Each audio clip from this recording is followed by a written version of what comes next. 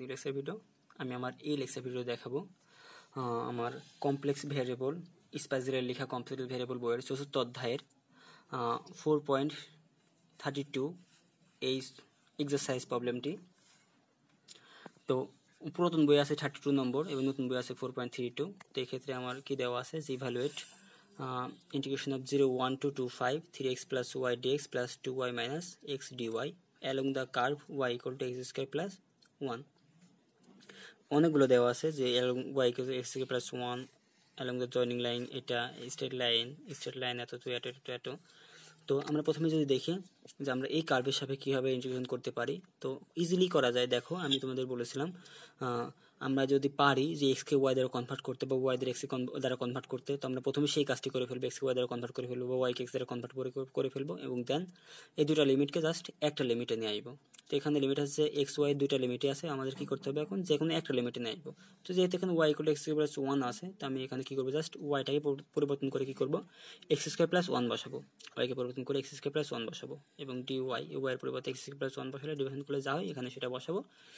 বসানোর পর লিমিটটা তখন কিন্তু y লিমিটটা থাকবে না, কারণ y সব পরিবর্তন হয়ে গেছে কি x, তখন জাস্ট এখানে কার লিমিটটা বসাবো x এর লিমিট বসাবো 0 to 1। তো আমি এখানে সেটাই করেছি যে put y equal to x plus 1 on the integral and give the limit of only x।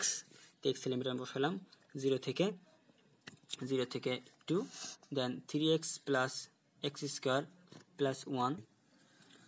তাহলে আমি যদি মানগুলো বসিয়ে দিই তাহলে 3x plus x plus 1 dx হয় 2x square plus 2 minus x into 2x dx হয়। আমি জাস্ট মানগুলো বসিয়ে দিয়েছি, দেন এখন কি করব জাস্ট ইন্টিগ্রেশন কমপ্লিট করে ফেলবো। যে ইন্টিগ্রেশন করে ফেলি তাহলে আমরা পাবো কি 88 divided by 3। এখন আমাকে বলা হচ্ছে যে এই ইন্টিগ্রেশন করতে হবে কি the straight line joining 0 1 and 2 5। তো দেখো এই পয়েন্ট আর এই পয়েন্টের সাপেক্ষে আমার কি করতে হবে এখন ইন্টিগ্রেশন করতে হবে।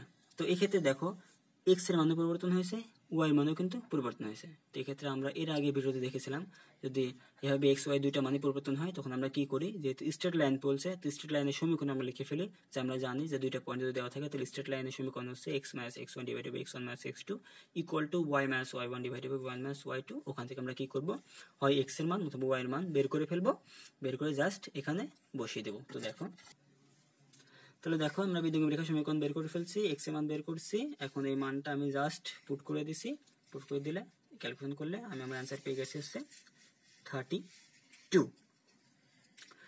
তো আমরা সি এবং ডি এই দুইটা কিন্তু 4.1 এক্সাম্পল তখন করেছিলাম। তো আমরা আগে দেখে ফেলছি যে দেখো সি আর সিতে আমার ডিতে কি আছে, the straight line from 0 1 to 0 5 and then from 0 5 to 2 5। তো আমরা দেখেছিলাম তখন কি করছিলাম 0 1 থেকে 0 5 এই পর্যন্ত একটা ইন্টিগ্রেশন করেছিলাম, যেখানে আমরা জাস্ট y সাপেক্ষে ইন্টিগ্রেশন করেছিলাম কারণ পরিবর্তন হচ্ছে কি y, দেন যোগ ওর সঙ্গে অ্যাড হবে কি 0 5 থেকে 2 5 যেখানে আমার পরিবর্তন হচ্ছে কি x, তার মানে আমরা ইন্টিগ্রেশন করেছিলাম কার সাপেক্ষে x এর সাপেক্ষে এবং y এর মানটা ছিল ফিক্সড 5। দেন ডি নম্বরটা same, the straight line from 0 1 to 2 1 and then 2 1 to 2 5। তো এই ক্ষেত্রে আমার পরিবর্তন হচ্ছে x এর সাপেক্ষে করব, এই ক্ষেত্রে আমার পরিবর্তন হচ্ছে y, সো y সাপেক্ষে করব এবং n x হবে আমার ফিক্সড। তো এখন আমি এক্সারসাইজ প্রবলেম দেখাবো 4.35। তো এখানে প্রবলেমটা হচ্ছে evaluate close curve z square dz around the e square with vertices at 0 0 1 0 1 1 0 1। তার মানে এখানে আমাকে একটা ই স্কয়ার দেওয়া আছে, একটি বর্গ দেওয়া আছে, এই বর্গের সাপেক্ষে আমার এই ইন্টিগ্রেশনটি সম্পন্ন করতে হবে। তো দেখো পয়েন্টগুলো দেওয়া আছে 0 0, এটা ধরলাম 0 0, এই পয়েন্ট ধরলাম। তো 0 0 থেকে 1 0, তার মানে x এর মান পরিবর্তন হয়েছে 1 0 থেকে 1 1, তার মানে কি x এর মান ঠিক আছে, y এর মান পরিবর্তন হয়েছে, দেন 1 1 থেকে 0 1, মানে কি আমার এদিকে আবার x এর মান পরিবর্তন হয়েছে। দেন এগেন আমি এখানে দেখছি জাস্ট একটা এজ অ্যাড করে দিলাম। এখন আমার কি করতে হবে এই বর্গের সাপেক্ষে আমার ইন্টিগ্রেশন সম্পন্ন করতে হবে। যখন কার্ভের সাপেক্ষে করতেছিলাম তখন কি করেছিলাম ক্লোজ কার্ভ অফ সি, তখন সি সাপেক্ষে করেছিলাম। তো এখন কিন্তু আমার করতে হবে এই যে লাইনগুলোর সাপেক্ষে।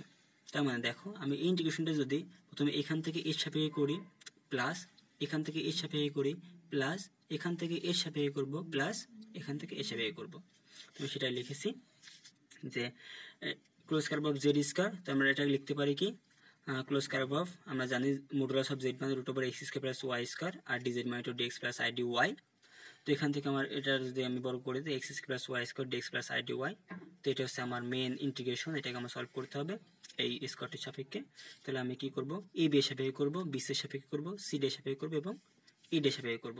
তাহলে এ বি এর সাপেক্ষে করছি x square plus Y square dx plus I D Y K, plus B C এর সাপেক্ষে এটাকে আবার করছি, সি ডি এর সাপেক্ষে করছি, ডি এর সাপেক্ষে কিন্তু এটাকে আবারও করছি। তো এখন জাস্ট আমার এ বি এর সাপেক্ষে যখন করব তখন লিমিটটা কি হবে সেটা আমার জানার পালা।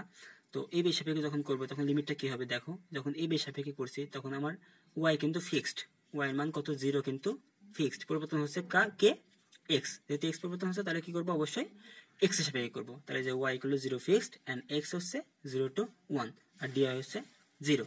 এবার দেখি বিসি, বিসির সাপেক্ষে এক্স ইকুয়াল টু 1 ফিক্সড, দেখো বিসির সময় এক্স ইকুয়াল টু 1 ফিক্সড কিন্তু ওয়াই মান হচ্ছে 0 থেকে 1। সি ডি এর ক্ষেত্রে আমার ওয়াই ফিক্সড, এক্স পরিবর্তন হচ্ছে 1 থেকে 0, দেন ডি থেকে এ হচ্ছে আমার এক্স ফিক্স, ওয়াই হচ্ছে 1 থেকে 0। তো আমি এখানে সেগুলো লিখছি।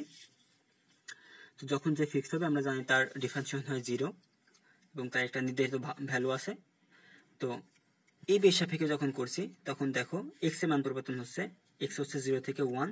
তো আমি যদি এক্স ইকুয়াল টু 0 থেকে 1 এখানে বসাই, এক্স ইকুয়াল 0 থেকে 1 বসালাম আর এক্স স্কয়ার ছিল এক্স স্কয়ার বসালাম, ওয়াই এর মান আমার কত 0, তাহলে এটা 0, ডিএক্স তো ডিএক্স তাহলে x square dx R I dy, dy তো 0, তাহলে এখানে আমার থাকছে এক্স স্কয়ার ডিএক্স।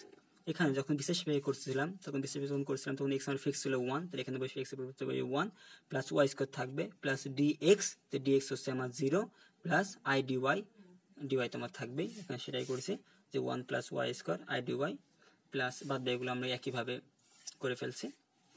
দেন এখন জাস্ট আমার কি ইন্টিগ্রেশন করার পালা, ইন্টিগ্রেশন কমপ্লিট করে ফেলছি এন্ড এট লাস্ট আমি অ্যান্সার পেয়েছি হচ্ছে -1 প্লাস আই। তো এই ছিল আমার এক্সারসাইজ প্রবলেম, আশা করি তোমরা বুঝতে পেরেছো। তো এতক্ষণ আমার সঙ্গে থাকার জন্য ধন্যবাদ। তো আমার ভিডিও লেকচার তোমাদের ভালো লেগে থাকলে অবশ্যই আমার চ্যানেলকে সাবস্ক্রাইব করো, বেশি বেশি কমেন্ট করো, লাইক করো, শেয়ার করো এবং তোমাদের যে কোনো প্রবলেম আমার সঙ্গে শেয়ার করো। আল্লাহ হাফিজ।